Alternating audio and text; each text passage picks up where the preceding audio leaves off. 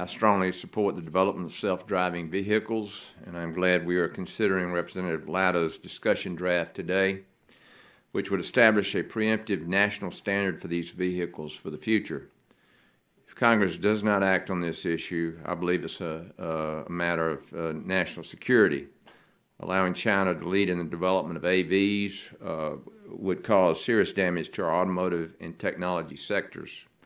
An important component of Mr. Latto's draft is language that would increase the number of AVs that the DOT may provide an exemption for if they qualify as safe or safer than the current federal motor vehicle safety standards. As a small business entrepreneur, one of the reasons I came to Congress was to make sure that the federal government supports our startup industries and is not a roadblock. For AV companies to be able to prove their value in the free market, they must be allowed to sell their vehicles. This is a question from Mr. Bazzola and Mr. Shapiro. NHTSA has a standing government order to require manufacturers to report all crashes involving vehicles equipped with advanced driver assistance systems or automated driving systems. Unfortunately, the reported data does not specify whether the crashes were caused by those vehicles. Do you have concerns with the lack of transparency in this reporting system, and do you think this reporting problem could lead to consumer confusion over the safety of these vehicles? And I'll start with you, Mr. Bazzola. Thank you. Thank you for the question. I agree that context is really important here. And I'm not sure that the data in the standing general order provides the appropriate context. And so as we do consider, for example, what the future of the standing general order would be and how we think about data and transparency, I think making sure that we have context is important.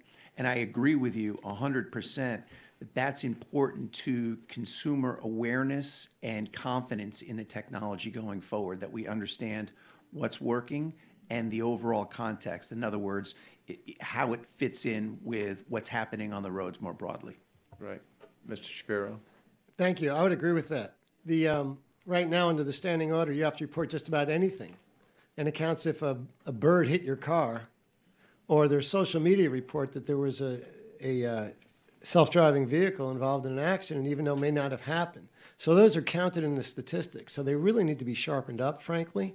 But I think if you look at the absolute numbers, which are incredibly low, especially more recently, almost no deaths, very few injuries, some minor crashes, it's phenomenal. And there's the opportunity that everyone in this country has, is to pay lower insurance rates, to have a whole new creation of jobs, lower costs, and stop the carnage. Mm-hmm. And that's what we need to do. Right, exactly. Well, I remember when the horse and buggy was replaced by the automobile, all these people were scared to death of that. Mr. Bazzola,